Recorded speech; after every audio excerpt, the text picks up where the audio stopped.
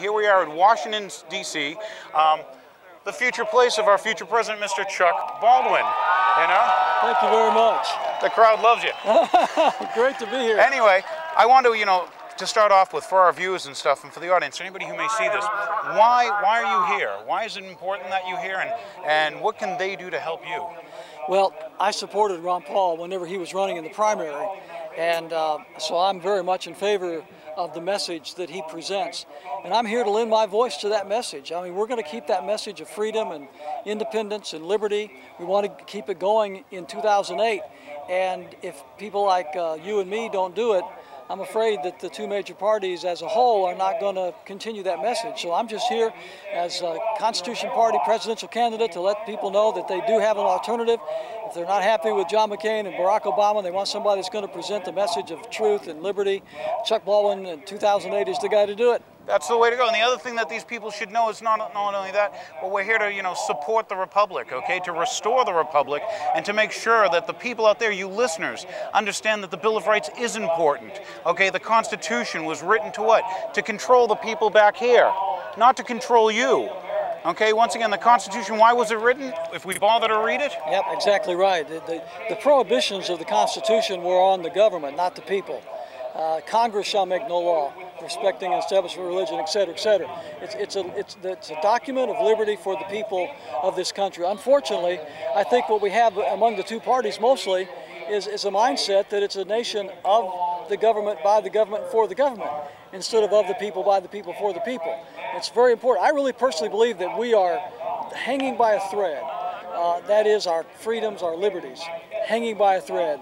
And if we do not stand up now for the freedoms and the liberties that our Constitution protects, we will not have them very much longer. So this is more about this is more than just about waving the flag. This is more about just, the left and right paradigm of, gee, Republican or Democrat. I try to introduce myself to people, and when I ask them, I say, well, if you tell me you're choosing the lesser of two evils, I'll ask my viewers, I'll say, viewers, was it your mother or was it their father who told them that choosing evil was a good thing? Yeah, yeah, it's not. And really, it's not about Democrat or Republican or liberal or conservative. It's really not. We're beyond that. The real battle today is either you're an American or you're a globalist. Exactly. Yes, it's about being an American. Thank you. Yeah, and I'm the candidate, and Ron Paul was the candidate that really believed in America first. We're not world citizens. We're citizens of the United States in our respective states, and we need to understand that we are here fighting for the liberty and the independence of our country.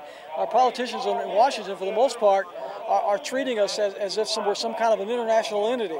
And we just celebrated Independence Day, where we broke free from England and Europe. And now then, with the North American Union on the horizon and the NAFTA superhighway and all these things coming down the pike, we're on the verge of trading our country back into the very entity that we separated from 200 years ago. That is so crystal clear. You folks should really consider this. You should do some research on yourself. You're right. When you find out the money and the power behind these moves now, it's the same money and power. It's the same royal families. It's the same globalist bankers who are trying to sell out your children's freedom and your children's future.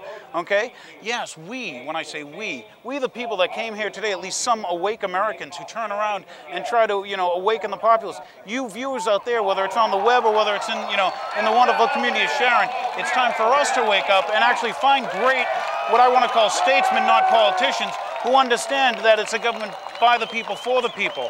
Not like down the street we've got the Federal Reserve that was created by the bankers, for the bankers. Tell us how we can help you at least defend and support the Constitution and the Constitution Party. Thank you very much. Go to my website, baldwin08.com, and you'll read what we're all about.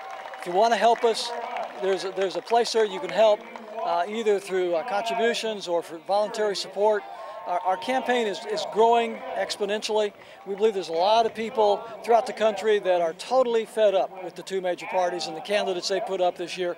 They know something's wrong. They know that if we don't get back to constitutional government, that it's going to be over for their kids and their grandkids. And so we're just trying to send that message. And anybody that believes in liberty and freedom and independence and constitutional government, we need your help. So anything they can do, baldwin08.com. There's a toll-free number they can call, 888-USA-1911. Well, go ahead. Baldwin08.com. And the phone number? 888-USA-1911. Excellent. Yeah. Charles, thank you. Thank you very much. Appreciate the time and the opportunity. Yes, sir. Glad to do it. It's good to see you.